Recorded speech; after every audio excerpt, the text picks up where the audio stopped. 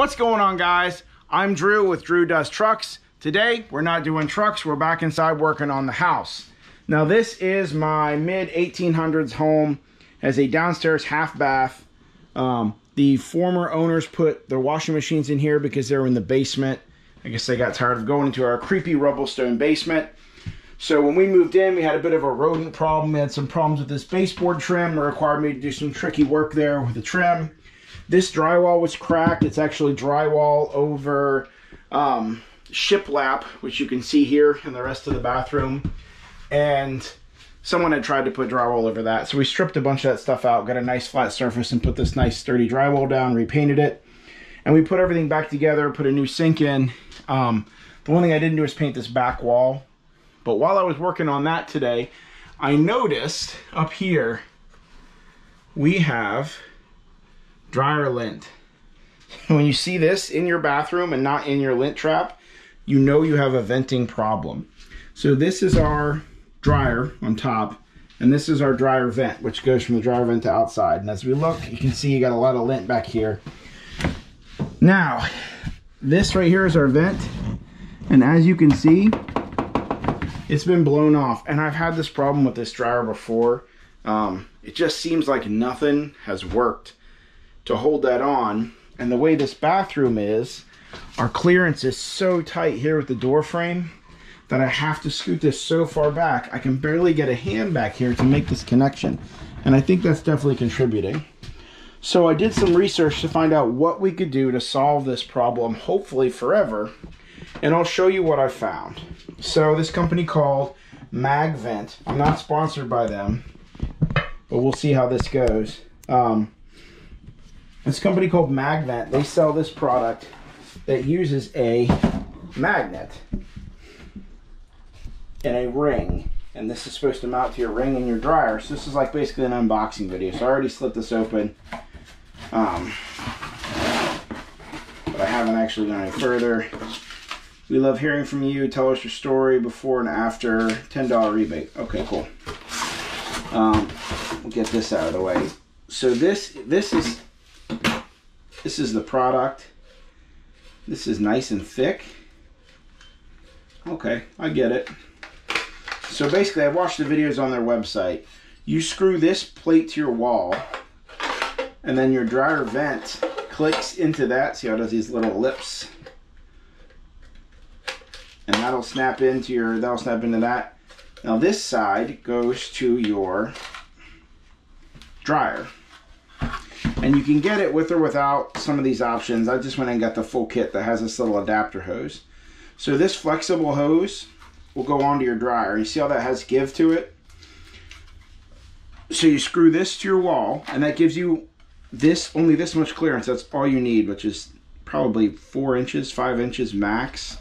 So that'll mount your wall, and then as you scoot your dryer back towards that, they're very, very strong magnets on this thing just automatically suck it into place. And they even include drywall anchors. That's nice, to mount this part into your wall. So we're going to try mounting this today. Our first step will be determining exactly where this needs to go, marking our wall, pulling our dryer slightly away, and then we will screw that bracket on. So as you can see, you get that anywhere close and it sucks on. And there's no dryer in the world that blows hard enough to rattle that loose. That's a nice strong bond. So, the only thing I'm not sure about, I'll have to read the instructions, is I think that this clamp is included. I think that this is fused permanently onto here with epoxy or something, and this clamp is included for you to screw it on your dryer. So that should give us a nice secure connection. And the nice part, what I like about it is I can pull the dryer far enough away from the wall to really take the time to get this on there the right way. And maybe even sink a sheet metal screw through this clamp into the dryer flange. And then I don't have to be back behind there trying to make that connection. Because as soon as we back the dryer up next to this, as long as we're close, boom, clips right on. I'm excited to try this. I'm excited to have no more lint in my bathroom. So let's see how it goes. All right, we're back again. I had to switch cameras. I've got my other one doing a time lapse on a roof install.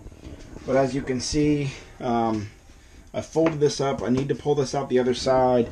At the moment, the roofers are working and they're tossing stuff off the roof, so I don't want to go out there. We went to Home Depot and got a new exterior roof vent with a flapper door because our old one wasn't working. Our old one had the louvers and they were staying open. So in the winter, if you left the dryer door open, you'd get a nasty draft. And then just because I had it out, I just went and got new heavy duty. This is the heavy duty semi-rigid duct. That's pretty much what was in there, but we're replacing everything else new, so why not just get new? It's clean, it's got no lid on the inside. I think it might be just a little thicker wall than what we had. So,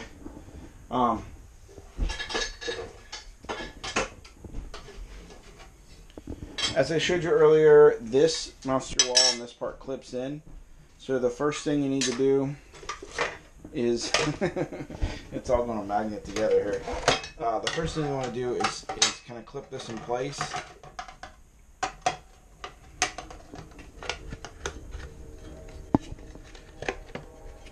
So as you can see, it just fits in there like that. And then you want to reach this behind your dryer and find the spot on your wall. So for us, our vent is right there. So it looks like this will mount right above that outlet plate and be in line both horizontally and vertically with that once that's scooted back in place. So we're going to line it up just with the left side of that outlet just above. So now that we know where it needs to go with the dryer in place, we'll have to scoot our dryer out just a little bit to make room so that we can screw that bracket into the wall. And then we will clamp this adapter piece onto the back of our dryer. So I'm going to go ahead and scoot the dryer out and then we'll get that taken care of. Alright, as you can see, we got our dryer scooted back. This washer and dryer are stackable. They are screwed together. They're very heavy. I used a heavy duty hand truck to help scoot them back without tearing the linoleum flooring or sheet vinyl, whatever we're calling it now. So we checked and we found this is we're going to want to line this up right here with the edge of this. So we're just going to hold it in place and then we're going to mark our screw holes and then we're going to screw it in with some drywall screws and some drywall anchors because this is not on a stud.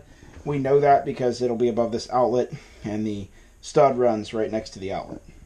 Alright, we've checked and we've made sure that our AC power doesn't run this way. In this case, that power actually runs down to the floor. And the tool I've chosen for the job is this Milwaukee 1/4 inch stubby impact driver. Now, the makers of the vent kit give you these self-installing, self-drilling drywall anchors. So we're going to go ahead and use those. I've had pretty good luck with these in the past. You simply use a Phillips head driver, screw them into the wall, and then you screw the screws in. It's very difficult for me to get a camera angle back here that would let me show you what I'm working on. Especially with this particular tripod that I'm using. But I will I'll do what I can here. As you can see, those easily went into the drywall. 3 out of 4 did. The 4th one did strip out, but sometimes that happens. Fortunately, I have some extra ones here. Sometimes it helps to install them with a larger bit. So like this is your regular number 2 Phillips, and we went to, I can't remember the other size, but a slightly broader shoulder. I'm going to try and stick another anchor in there, and then we will get this bracket screwed on with the included screws, machine screws. Alright guys, as you can see, we got all 4 of those anchors in. We have this screwed in, it's nice and secure. I'm not even sure you really need 4 anchors. Those anchors are very durable, as you can see. But the next step will be to, in my case, I'm going to have to install a new vent fixture here, which will require me to go to the outside to work on that. Once I get that in, I'm going to run my rigid tube, cut that to size, connect that to this with the clamp, and then we'll be ready to click that in place and back our dryer back in. And I'll show you guys that step by step once I get that outside vent replaced. Alright, so we got our new vent into the outside. This opening is not perfectly square because apparently they installed the crown molding afterwards or something, I don't know. But either way, as you can see, we did crack a little bit of drywall. I'll patch that with spackle and caulk later. I wanted to show you this tip. We bent up this pipe just a little bit. If you take these 1-quart paint buckets you can get at any home improvement store or paint store, work them down in, take your fist and stick it in there. and you can just kind of work it around. As you can see, that'll work out a lot of your dents and make that mostly round again. That way your clamp will have something effective to clamp to. So we're going to go ahead and stick our semi-rigid pipe in, measure that for length, and then we will attach it to the new Magvent. And I will show you guys up as soon as it's done. Alright, so this particular section was an 8-foot section that's fully extended. As it turns out, fully compacted like it comes in the package. It is just perfect for our Magvent. So we've got some worm clamps on. We're going to go ahead and tighten those up, and then we will click this in place, and then we'll still have to put on our dryer side. So we've got our semi-rigid tubing in place. The next thing we need to do is connect this flexible magnet duct that comes with this to our dryer, making sure we got our hose clamp in place, because we're going to slide that out and use it to screw it on. Alright, so that's tight all the way around. We're going to test it, make sure this can move enough to clamp onto our Magvent. It looks like it's plenty tight. So it should prevent any leaks. I really thought about sticking a screw or something into that, but it'd be really hard to get one in. I just don't think it'll be necessary with this setup.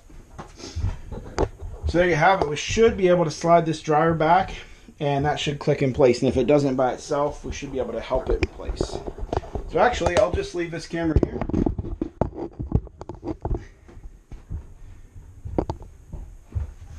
And let's see what happens when we try and push the dryer back.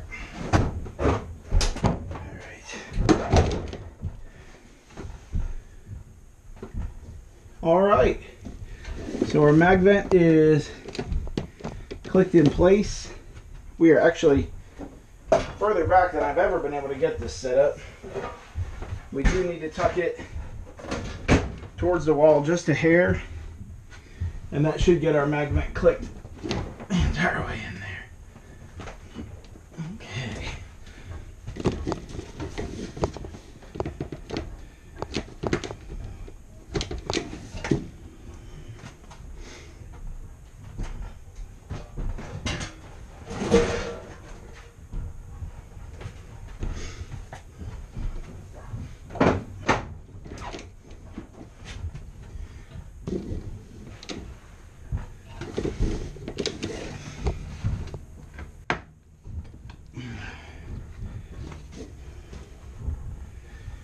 Alright, so as you can see, we manipulated that bracket just a little. Our Magvent is clicked in place.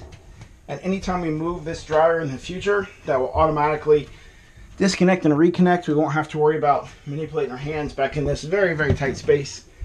So I'm going to use it for a little bit, and then I'll show you guys how it works at the end of the video, and we'll see if I'm still a big fan of it. Because it's not cheap. I'll post a link in the description. Alright, let's see how it works. Alright guys, it's been a couple weeks since we put the magnetic dryer vent on. We have run probably 20 loads of wash through the washer and dryer, which seems like a lot, but of course we had the washer and dryer down for a few days while we were doing this work. So anyway, we finished kind of redoing the bathroom, so that's all nice. And if you take a look back here where our dryer was, where our dryer is, you can see there is no lint anywhere. And a side bonus is with the Magvent and that new thicker wall tubing, it's a lot quieter in here with the dryer running. I did not expect that to be a side effect, but actually is. I guess a lot of noise must come through the thin walls of that tubing, and obviously we were losing a little bit of air where that vent connection was. So anyway, this so far has really impressed me, and I strongly recommend it. Seems vastly superior to any other method of securing that vent in the back of the dryer that I found. So I'm going to link to that product in the description. Again, I'm not sponsored by them. I paid full retail price, but hopefully this helps somebody out. And if so, click like, subscribe, comment on my page. I love to hear from you guys, and I'll see you guys on the next video.